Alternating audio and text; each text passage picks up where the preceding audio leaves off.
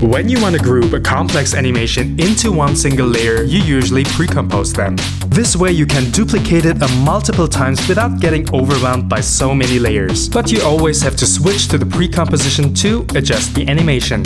In some situations, there is a better way to nest the animation and still have direct access to the parameters within the same composition. This is a simple animation that consists of staggered layers. Each layer, except of the background, has a simple scale animation. Let's have a closer look at the layers. We have a background solid, 3 shape layers, and a footage layer with a circle effect applied to mask it. First, I'm gonna show you the traditional way to duplicate the animation. I'm gonna select the animated layers, press Ctrl D to duplicate them, right-click and select Precompose. And here we have the duplicated animation comprised in one layer. This way you don't have to deal with numerous layers. And one of the advantages to have a precomposition is that you can let the animation start from a different time. The problem is you have to leave your main composition to adjust the animation and go back to the main composition again to see the result in context. Okay, let's undo this and let me show you an alternative way.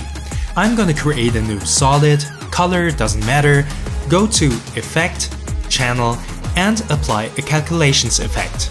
Then I'm gonna change second layer to layer number 5 and second layer opacity to 100%.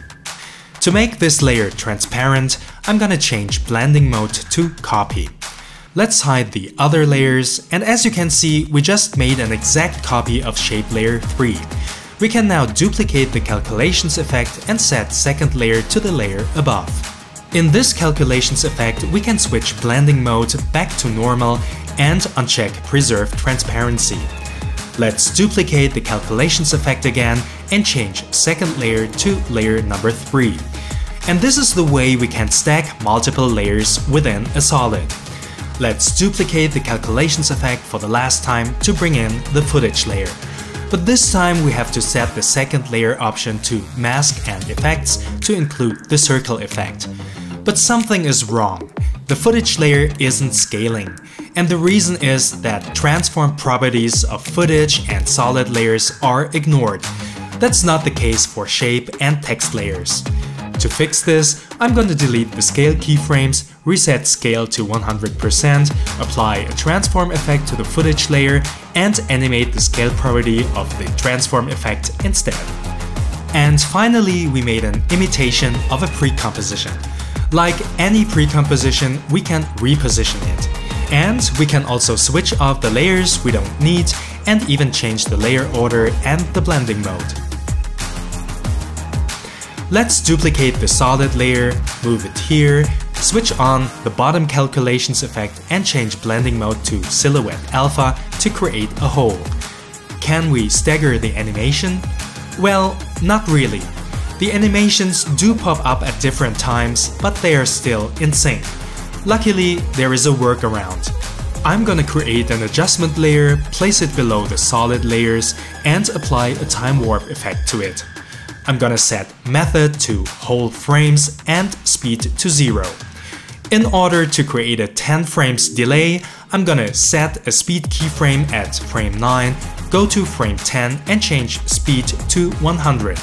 Now, every animation below the adjustment layer is delayed by 10 frames. We can now duplicate the adjustment layer and place it between the solid layers to create a staggered animation. Although we have adjusted each duplicated animation individually, they are still connected to the original layers. We just need to change the original properties in order to change the duplicated animations the same way. And the good thing about it is, we don't need to switch to another composition. This method has its limitations. For example, you can't copy the track matte function with a calculations effect. But as long as you don't have complex animations, I think it's a good alternative to keep your layers organized. I hope this video was helpful for you. If so, please like my video, subscribe my channel, and turn on the bell to get notified of more tutorials. See you next time.